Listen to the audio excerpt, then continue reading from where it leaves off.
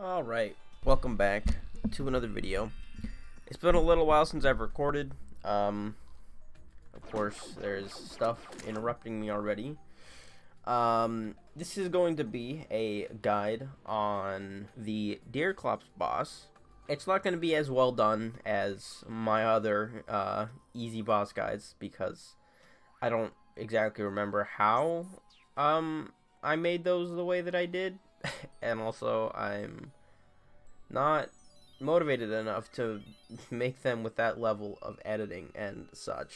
Basically, I'm just going to be going over a setup that I have came up with in order to, easily beat the boss. We're going to talk about the boss first, the Deerclops.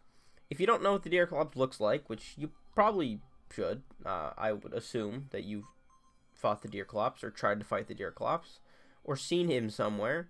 But I'll put a picture. Here's another fucking slime on a balloon, of course. I don't know why there's slimes with balloons floating around. There's no wind event, but whatever. What he does, yeah. So this is going to be in master mode, obviously. That's the whole point of this and the series that I made in the first place, to beat all the bosses on master mode and show easy or relatively easy ways to do it. I had some guidelines on how to do this, like the videos, like how they were structured, how basically I would be making the simplest arenas that I could, but simplest but most effective arenas that I could, and then kind of having that sort of mentality with my items and stuff as well, using things that are relatively easy to get or just extremely vital to the boss fight to make it work. Also, looks like I'm gonna have to wait until the next day to actually get this done because the sun is setting. And one thing that I suggest you do not do for this boss fight is fight the Deerclops at night, because it tends not to go very well, or it could go much better because there's no form of boss monster blocking. Or what, that didn't make sense, but it doesn't block monster spawns or whatever, and having zombies or anything, like doing it during like wind events, which is something I did. You can see the Deerclops trophy down there. I fought it during a storm event, and there were like umbrella slimes and flying fish flying at me during the fight, and it was a huge hindrance. Fighting in the storm events and at night is kind of a big problem, especially since one of the Deerclops attacks, where it'll throw a bunch of debris up into the air in front of it in one or the other direction. What the hell am I trying to say? It'll throw debris up in the air in either direction depending on which one it's facing, and it's extremely hard to see the debris at night, so that's why I suggest you don't do the fight at night. I'm going to look at a couple of mechanics and stuff. I have the wiki open right here. First of all, if you're more than 30 tiles away, it turns a dark shade of purple, and it becomes immune to all damage. And then the Deerclops, one thing as well that makes this a very lenient fight is that the Deerclops does not despawn when you die or teleport away. It only despawns a few minutes after players are not near it, or if you leave and re-enter the world, it'll go away. But it'll stay around, so if you do die, you can go back and fight it. So the guide is almost like completely useless because it doesn't matter if you die, but you can just go back and fight the boss. But in the spirit of being able to just beat it easily, relatively easily, I'm still gonna do it. Oh my goodness, this is kind of a pain in the ass. Oh my lord, dude. I don't know how I'm gonna make this video, but I can't really be over there with all the monsters. Have some village music and everything. The Deerclops also cannot pass through solid blocks, but if the player is far enough above it, the Deerclops can rise through blocks to get to the player. So, just so it doesn't get stuck anywhere. But the actual attacks of the Deerclops, which I didn't actually go over, except for the debris, I believe it only does it if you are not close enough to use its first attack, where it scoops, that's how it's phrased on the wiki, and then throws numerous chunks of debris into the air that fall back down. The chunks can pass through blocks. If it is close to the player, will smash the ground, summoning a wave of ice spikes that travels forward towards them. And every third consecutive wave of this does not go as far, but spreads in both directions. So it shoots waves of ice at you that travel along the ground, and they do go up onto platforms, so you can't just stay up on a platform to dodge them. Depending on the direction that it's facing, which it'll be facing you, it'll shoot these ice spikes, and I'm going to obviously go over it in the fight. I'm going to show you exactly what that is and how you play around it. It stands in place and roars occasionally, and then it inflicts a slow debuff on all players for a longer amount of time, depending on which difficulty you're on. If the player is above the Deerclops for enough time, 5 shadow hands will be summoned around the player. So, a way of discouraging the player from just sitting too far above where the Deerclops is. It's trying to get you to stay close to it, kind of like with the invulnerability, so you can't just, be fighting at super long range and shooting it down or something. And then in expert mode, shadow hands will be periodically summoned that either move forward slowly, move forward quickly and curve, or spin in place. Shadow hands are summoned more frequently as the Deerclops' life gets lower. And you'll see what these are when the fight actually happens. But they're basically just, things that it summons that will try to hinder you and damage you in some way. But that's about it as far as what the boss actually does. I have this set up in my inventory, and I've had my inventory open, so we've been able to see all the clutter in it that I still have from whenever I actually played on this world, which I don't do anymore, at least not until I decided to do this. And I doubt I'll do it more unless people actually want more boss guides, in which case, leave it in the comments down below. It's been over a year. But anyways, this is the easy setup, right? It's meant to be simple to get or like extremely necessary for the fight. And because this is after the Brain of Cthulhu or the Eater of Worlds, depending on which kind of world you have, I went for Meteor Armor, because if you're thinking about simple and easy to use and powerful, the Meteor set with the Space Gun is about as simple and easy as you can get. And it might be kind of like, people might be like, oh, that's kind of cheesy, right? Like, you're just using this strong weapon that uses no resources to use. But that's kind of the point, right? It's like you can just get it extremely easily. This is basically the epitome of what you would want to use for something like the Deerclops if you're just trying to be like, what can I use that's just good and easy to get? And I think this is about it. For our accessories, I think these are basically the same ones as we had in the last boss fight. I don't think there's anything really specifically better that you would be getting. There are some switches, though, that I have, because some of the accessories that I have are ones gotten out of a lot of, grinding.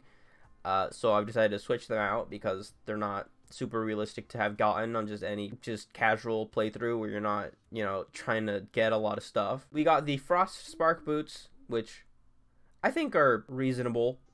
It's not anything super upgrade over Spectre boots, which are probably what you would have at this point if you're just, doing a casual playthrough, like I said, and not, trying to find all the different things in order to get Frostspark boots. But it doesn't help you any extra. Shield of Cthulhu, obviously, you get this from the Eye of Cthulhu, which you'll have fought most likely before the Deerclops. The Frog Gear, something I'm taking out because you need to get a lot of things in order to make the Frog Gear. I made a video on the Frog Gear a while back as well.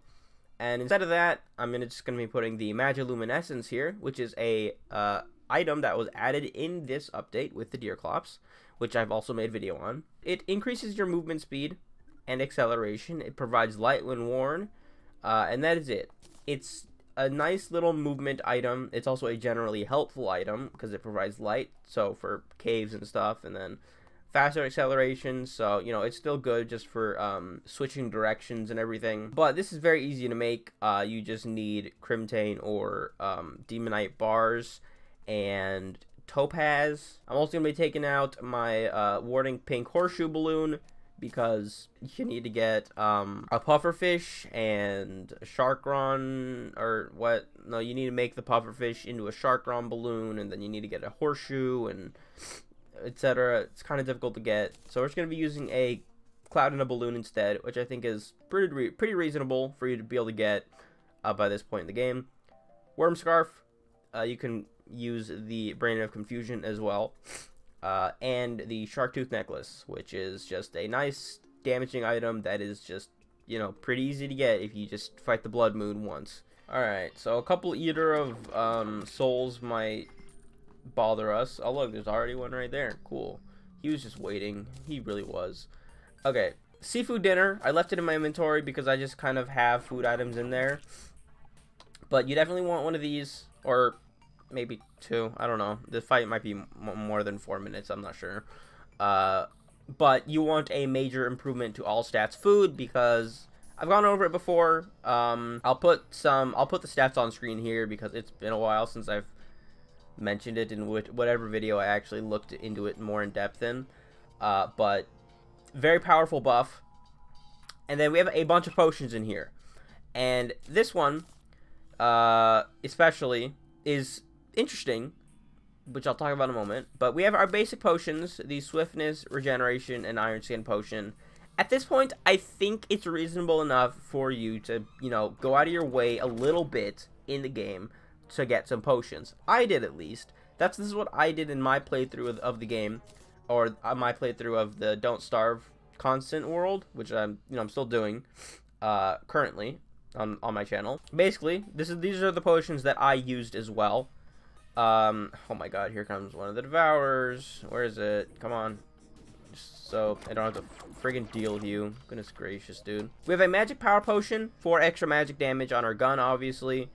Endurance Potion, which reduces the damage that you take by 10%, and the Wrath Potion, which increases the damage you take by 10%. It's mostly these two that need fish that are, you know, they're a little bit not easy, but the amount of effort that you would take to go and, you know, grab a fish from each of these locations is definitely worth it for, you know, the boost that they give you in the fight. So that's just my philosophy about these. And I feel like it definitely still fits under the easy boss fight sort of prompt here. And then we have the Warmth Potion, which reduces damage from cold sources by 30%, I believe. And this works on the Deerclops. So it's not that much harder to get either than these ones. You need to get another fish. It's from the snow biome. And I didn't know about this during my playthrough and my fight with the Deerclops, but you can just get a frost minnow from the snow biome, make it into a warmth potion, and it'll reduce the damage of the Deerclops by 30%, I believe. Let me look this up again, make sure that I'm actually correct. Yeah, so it reduces damage from cold sources, it says, or cold themed enemies by 30%, which is a huge damage reduction, and I think basically makes this fight a cakewalk if it really just does reduce the damage this thing does by 30%. We're taking a lot of reduced damage from this boss, and I think that you could even do without the Wrath Potion and Endurance Potion, just with the Warmth Potion if you have this, but, you know, just in the sake of being like, you know, we're just gonna overkill it with the potions and just beat the hell out of this thing. I think we're, you know, within our bounds to get these extra 2 potions. But anyways, without further ado, we're going to jump into this fight and get out of the Crimson biome or Corruption biome while we're at it. I don't know why I put the chest over there. I'm a moron, but we'll just leave that at that. Let's pop our buffs though. And then that gave me my food buff. Yes. And then we're just going to leave these next to our space gun in case we need another one, which I don't think we will, but we'll see. And let's fight the Deerclops. I'm going to probably sub in the music. Hopefully I'll be able to find the music for the boss and then be able to sub that in and then do a voiceover, because it won't be that easy for me to explain while fighting the boss. So we'll see how I end up doing that, but let's show you guys what this fight is all about and how my setup here has made it much easier. Alright, here we are, and there is not much to talk about since I've already told you guys about the Deerclops' attacks and everything therein, but basically my main strategy revolves around hovering around the top of it. There's 4 platforms here. They're 10 blocks apart, and that's just to, you know, have a just a good way to escape upwards if I need to get away from the debris, or if mobs are swarming, if you're fighting at night or during an event or something, and there just happens to be a lot of monsters. But as you can see, what I'm doing is I'm basically hovering in front of the Deerclops, or, you know, yeah, basically staying in front of it a little bit and waiting until it starts its ice spike attack in a certain direction. And then I will dash to the other side of it and dodge it. When it does the third wave ice attack that goes in both directions, you just move away from the Deerclops. And it takes a little bit of timing and the positioning, but it's not that hard. Right here, I bait out the fling attack just to show all the projectiles and everything, which does not happen if you do a strategy like this, where you just stay in close quarters with it and move from side to side, because you never get far enough away to actually proc the attack. The only hindrance, as well, I move upwards to show the 5 hands attack, because that also does not proc unless you go far up above the Deerclops. If you stay on this one platform, honestly, you can just completely avoid 2 of its attacks. You can just stop them from ever happening, and it makes the fight much easier. And then you basically just have to watch out for the shadow hands, and then get down the timing and distance that you have to move away from the spikes that it shoots, and that's essentially it. There's not much else to the fight if you space it correctly. If you don't, then you kind of have to deal with the debris and the multiple shadow hands appearing, which can complicate things and make it a lot harder. But you basically just stay in close, and even if you're getting hit a lot with this setup, it's not the most damaging abilities that it's using, so you still don't take that much damage. I mean, as you can see, I'm barely taking anything by just hovering around like this. And yeah, that's basically it. If you think I missed anything, you know, let me know and I can try to enlighten. But I think I got everything. Basically just highlighted the strat that I use because it's very simple and quite effective. Last thing, if you guys liked the explanation that I gave of the entire setup and the boss itself, like the length and how it was done overall, let me know in the comments. Just give me some feedback about it. I would appreciate that. And that's going to be all. We're just going to wrap up this fight and then finish up the video.